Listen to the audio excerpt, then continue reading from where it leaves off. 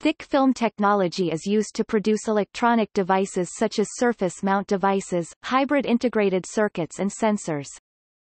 Thick film circuits are widely used in the automotive industry, both in sensors, e.g. mixture of fuel, air, pressure sensors, engine and gearbox controls, sensor for releasing airbags, igniters to airbags. Common is that high reliability is required, often extended temperature range also along massive thermocycling of circuits without failure. The manufacture of such devices is an additive process involving deposition of several successive layers of conductor, resistors and dielectric layers onto an electrically insulating substrate using a screen printing process. A typical thick film process would consist of the following stages. Topic: Steps.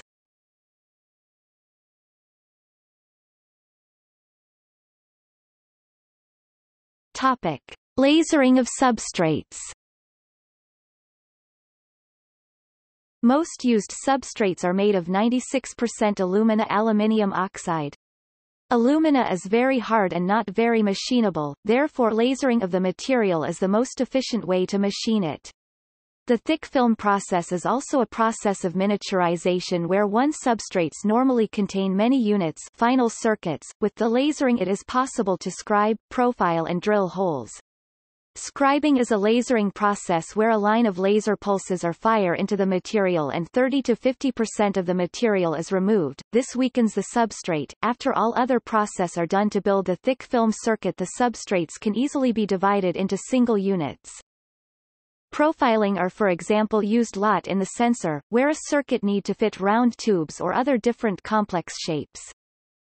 Drilling of holes, provide via between the two sides of the substrate. Normally hole sizes are in the range 0.15 to 0.2 mm.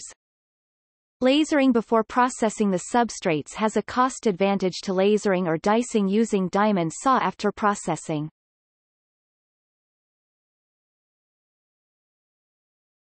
Topic: Ink preparation. Inks for electrodes, terminals, resistors, dielectric layers etc. are commonly prepared by mixing the metal or ceramic powders required with an organic vehicle to produce a paste for screen printing. To achieve a homogeneous ink, the mixed components of the ink may be passed through a 3-roll mill. Alternatively, ready-made inks may be obtained from one of the many companies offering products for the thick film technologist.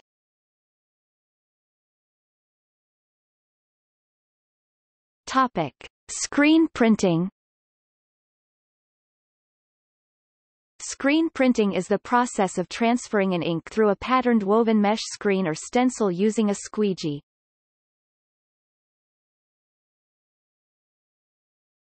Topic: Drying, curing. After allowing time after printing for settling of the ink, each layer of ink that is deposited is usually dried at a moderately high temperature, 50 to 200 degrees Celsius, to evaporate the liquid component of the ink and fix the layer temporarily in position on the substrate so that it can be handled or stored before final processing. For inks based on polymers and some solder pastes that cure at these temperatures, this may be the final step that is required. Some inks also require curing by exposure to UV light. Topic: Firing.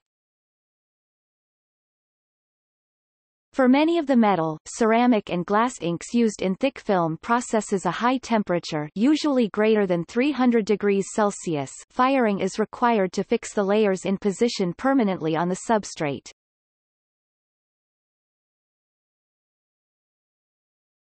Topic: Laser trimming of resistors. After firing, the substrate resistors are trimmed to the correct value. This process is named laser trimming. Many chip resistors are made using thick film technology. Large substrates are printed with resistors fired, divided into small chips, and these are then terminated, so they can be soldered on the PCB board.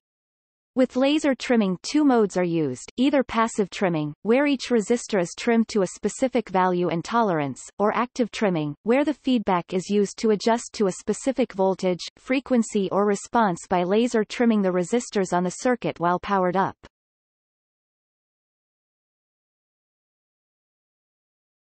Topic: Mounting of capacitors. Semiconductors.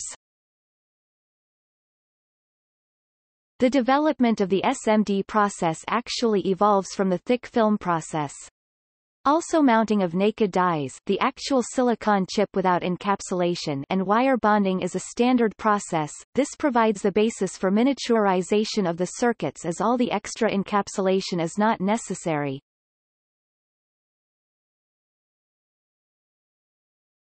Topic: Separation of elements. This step is often necessary because many components are produced on one substrate at the same time. Thus, some means of separating the components from each other is required. This step may be achieved by wafer dicing. Topic: Integration of devices. At this stage, the devices may require integrating with other electronic components, usually in the form of a printed circuit board. This may be achieved by wire bonding or soldering.